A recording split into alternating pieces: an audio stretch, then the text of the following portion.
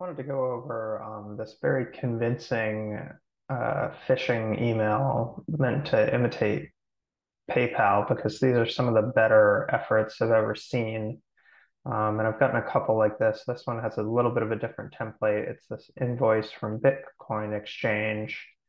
And it has a statement here, I'm being charged $500. And what they're trying to get me to do is to call this phone number. And then once I'm on the phone, they'll try to get me to do something that'll end up in them having money, like, fill out some kind of report, give them some kind of account information.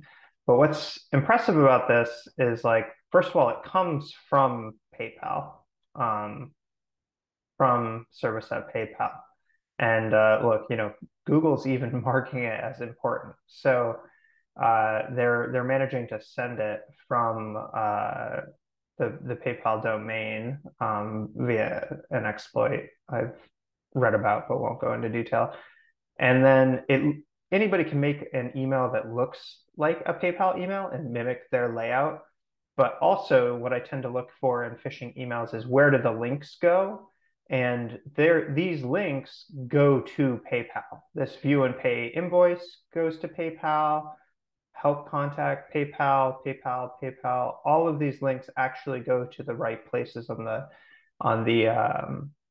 PayPal website. And there's even this, like PayPal is committed to identifying fraudulent emails, and they link to like their phishing page. So that's like a very uh, you know, tricky thing to do. And it looks very realistic. Um, Now, what are the signs that it's not from PayPal? Uh, it should have your name in the hello thing. So the fact that it just says hello and doesn't have your name is a good indication that this is actually phishing. This note is written a little weird. PayPal would probably not be using just like this arbitrary capitalization. I think they did this just because people scan emails and tend to not read them. And they're capitalizing all the words that they really want you to see, right? Like you're being charged, give us a call. Otherwise, you'll have to do a payment. We'll give you a refund. That's why those are capitalized. But this is not a normal way to write a statement that a company would use. And then this phone number is kind of weirdly formatted. I don't think that this is a convention anywhere in the world, is this period space between the different spots. I think the phone number is formatted like this to somehow avoid attempts to detect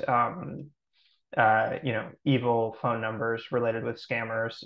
So this is like formatted in a particular way to just throw them off. Um, but that's kind of subtle. It's really the trickiest thing is the fact that it does come from PayPal and links to PayPal, so it looks very real. This was the first one that I got.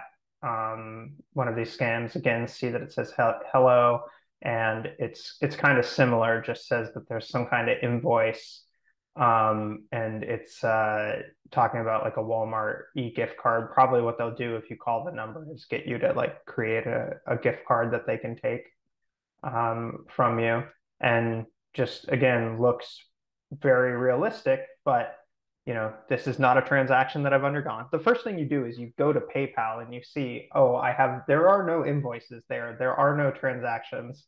So, this is not something I need to worry about.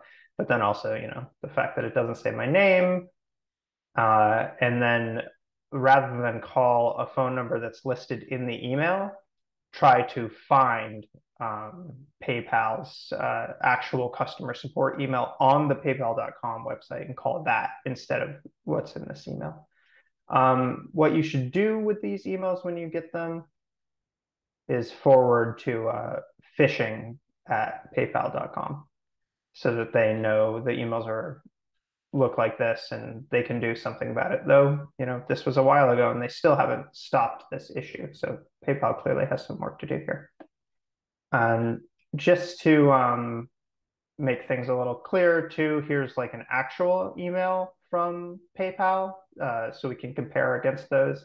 and you see that it's from PayPal the same. So from the PayPal.com domain, though it is a subdomain here, mail.paypal.com. But it says Eric Petplace right at the top. It says, "Hi, Eric Petplace." So it says my name in it, and it's not trying to get me to call any phone number. These links do go to the PayPal domain, and those are the main differences, I would say, is the fact that it uses my name and it's not like, an invoice for a transaction that never even happened. But yeah, so I just wanted to cover those because these are some of the more convincing phishing efforts I've seen recently, and it seems like it would be really easy to fall for them. But uh, those are some tips for spotting it and what to do when you spot it.